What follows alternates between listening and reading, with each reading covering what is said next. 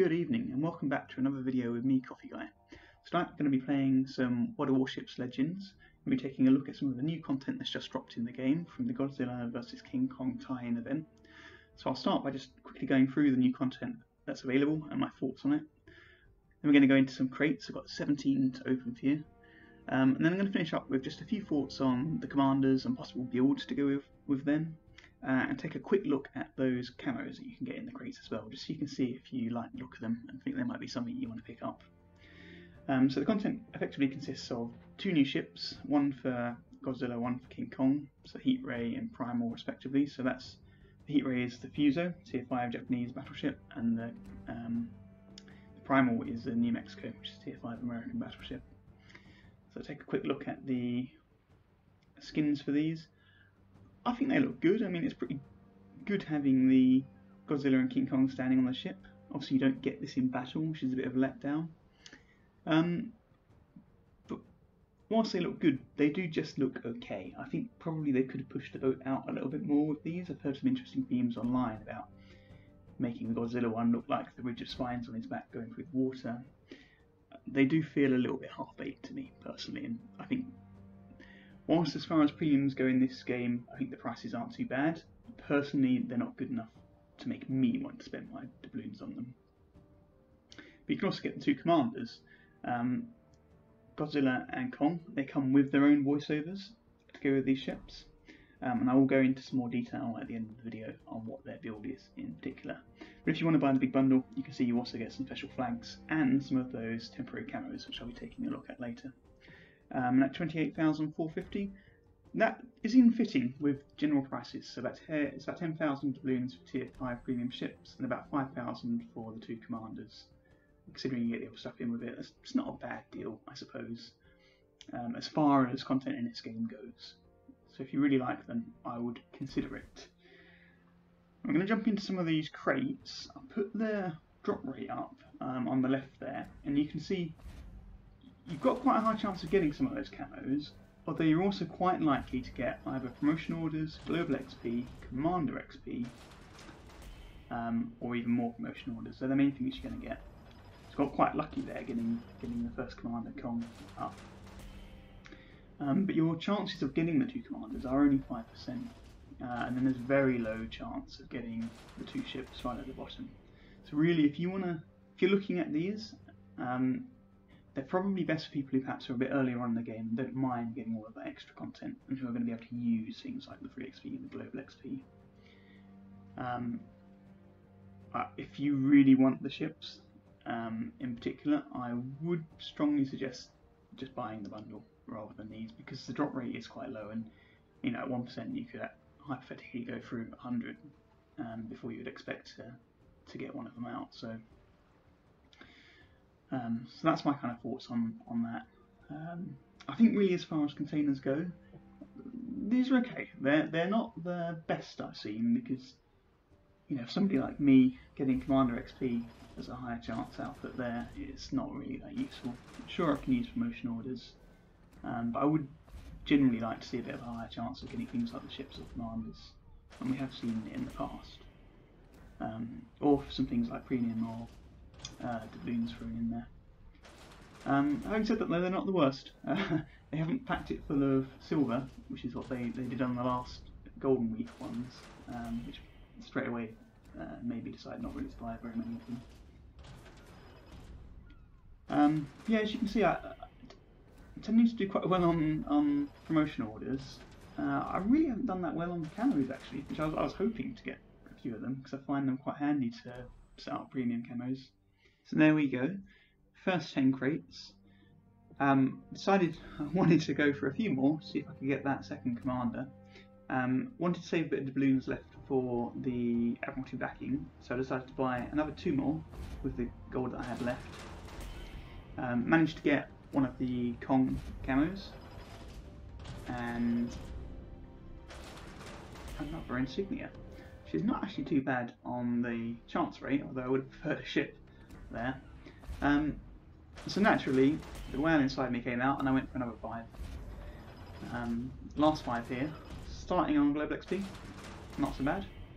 Commander XP, disappointing. Another Kong set of camo, I'll take that. And finally Godzilla. And as if to carry on the trend,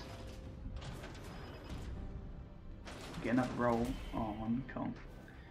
Which is a bit frustrating, as I'd already spent a free accommodation to get him up to the first rank of Legendary, and if I'd known I was going to get him again, I would have waited. But I'll take it.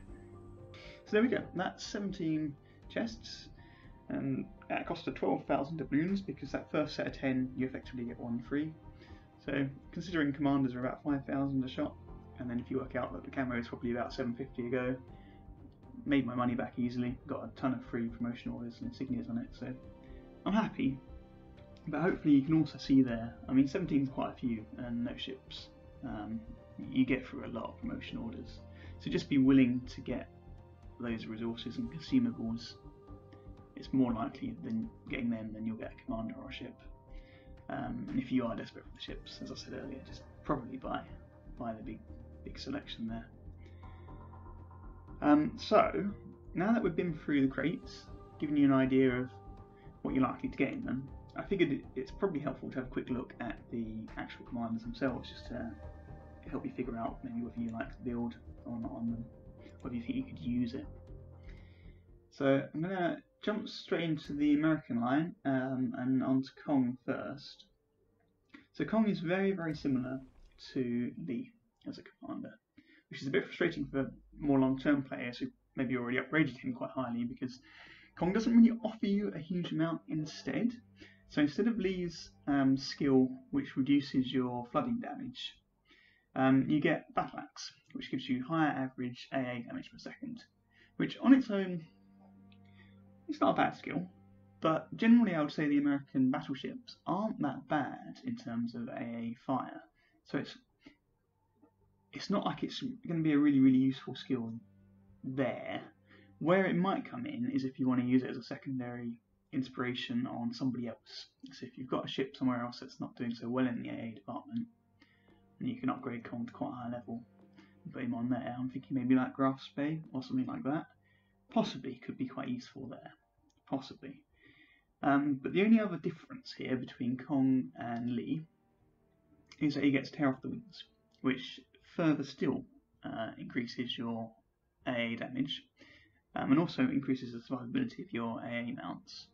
So it could be quite useful against HE spammers who tend to trash all of your AA mounts, but the thing is, it means that you have to lose crisscross, which I find is really, really useful in my battleships. So I'm kind of in two minds about how useful Kong really is, particularly given the amount of promotion orders that I'll need to put in. But yeah, just to back that up, so you do lose Don't Let It Spill on Lee, which is that damage, damage reload time, and also flood damage. So that's Kong. Let's take a look at Godzilla. Only at rank 6, I ran out of promotion orders at this point, so I need to go and earn a few more. You can see that his base skill is Horrifying Gaze. Now this one increases your spotter duration and decreases the reload time for the spotter, so it is pretty useful in those Japanese battleships actually, where you want to boost that dispersion a little bit. Now, the only other skill that he's got that's different here is he gets an additional slot on your third skill where you can have Thick Hide. I forgot what the name of it was there for a minute. So this basically reduces your risk of catching fire, and it increases the amount of HP you can restore by your repair party. And keeping in mind I've only got him at rank 6, you can go up quite a lot higher. This is actually quite a strong skill. There's no negatives there, and particularly these days when you've got so many HE spammers around, I think it could come quite in handy. What makes Thick Hide so useful is that, unlike Marksman, which is a skill I typically use in that third rank, where you do lose a lot of speed to get that dispersion boost, there are no negatives to Thick Hide, and you can easily use other inspirations to regain the dispersion that you would have had otherwise. So I think potentially Godzilla could be a stronger commander than Takagi, who it's based on. As we can see here, his base skill, Phoenix, gives you a bit more heal at repair time, but you get that on thick hide anyway, so you don't really lose anything. But you do get a lot of fire resistance coming out of that as well. So overall, my favourite out of those two will probably be Godzilla. Not so sure on Kong yet. Hopefully that is useful for you figuring out whether to invest the money in these. And the final thing I like to do before signing off today is just take a look at what those temp camos look like. Now, they come in lots of 12. Frustratingly, you can only get them in the containers as well. But this is what the Godzilla themed one looks like. It's a nice kind of lightning blue tiger stripe set. And 12 is enough for you to convert that to a perma camo on a ship of your choice. I'm moving over to the King Kong themed ones. It's quite a nice fiery, lavary looking one. I actually quite like both of these. So yeah, there we have it. To be honest, I think these temp camos are probably as good as the actual Heat Ray and Primal ships skins, to be honest. I think they don't look so dissimilar in my opinion. But there we go. So hopefully that was useful. Let me know your thoughts on these containers in the comments below. And I'll see you all around soon. Coffee Guy out.